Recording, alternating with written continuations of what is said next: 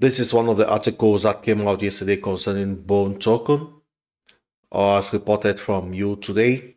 Shiba Inu's Bone token renounced, and here's what it means. So I'll be breaking down this article. Then I'll be taking a look at the chart to see how it actually affected the chart. So let's just go straight into Shiba Inu's Bone token that has undergone this process or transformation that is known as renouncing. So I think it's been coming, and it's really a seismic change, I'll say. So let me break it down for you. You have first the big revelation where Bone, which is the mighty, I will not say this, is the mighty gas token in the Shibarium project, has just gone through a significant, I'll say, metamorphosis if you're good in biology. And it's been called in the crypto world renouncing. And it is a term that is sending really ripples right now. Everybody is probably, they've heard about it, and they're trying to get in. But if it's your first time, then kudos. So what does this really mean, and why should you be excited? Well, in the world of crypto, renouncing is like declaring independence, I'll say. And it means the contract owner, or I'll say the puppet master, willingly relinquishes control. In the case of Bone, this move transforms it into a fully decentralized powerhouse, impervious to meddling or alterations. We have Carl, which is a developer in the Shiba Inu community, shouted it from, I'll say, the digital rooftops, confirming this exciting development on X, or I'll say Twitter, whatever I want to call it. But why is this such a big deal, you may ask? That's a very important question I'll be addressing. Because it is the epitome of decentralization, a core principle of the blockchain. I think I'll say that the Bone is no longer under the term of a single entity, and it's a community-driven force right now. So this move actually aligns with the Shiba Inu's commitment to building decentralized, permissionless systems that empower and benefit the community at large. So let's talk a little bit about the nitty-gritty as usual.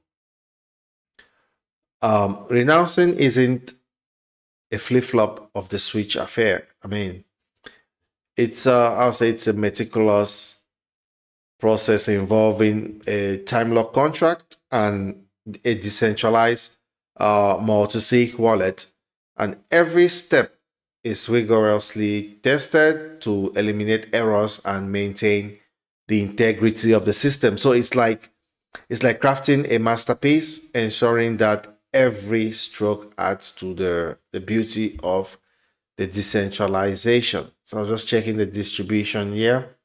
We still have one wallet with 12.21%.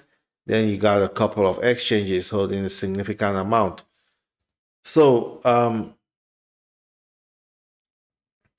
some may ask that what happened after the grand renouncement.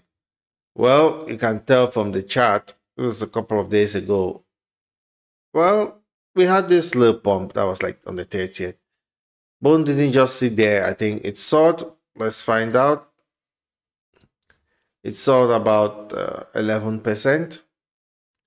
And according to latest data from CoinMarketCap, the price of Bone spiked. We reached about 90 cents right there. It reached 90 cents with a market cap of around $226 million. So this is not just a price move. I think this is a validation of the community's trust and belief in the power of decentralization.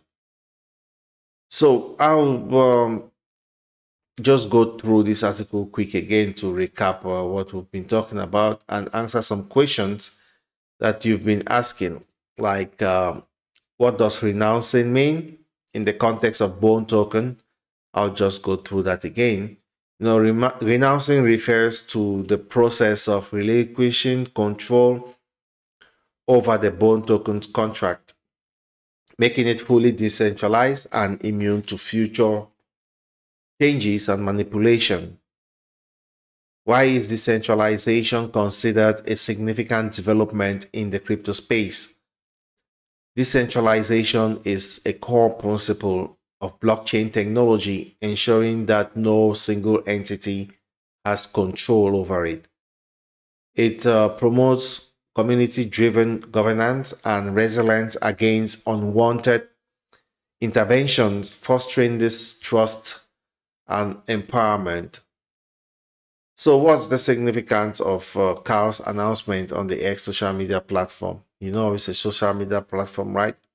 So when Carl's announcement was actually confirmed, the renouncement of Bone tokens ownership, well, this emphasizes the commitment of the Shiba Inu community to building decentralized and permissionless systems for the benefit of the wider community. So can you explain the intricate process involved in renouncement of the Bone token?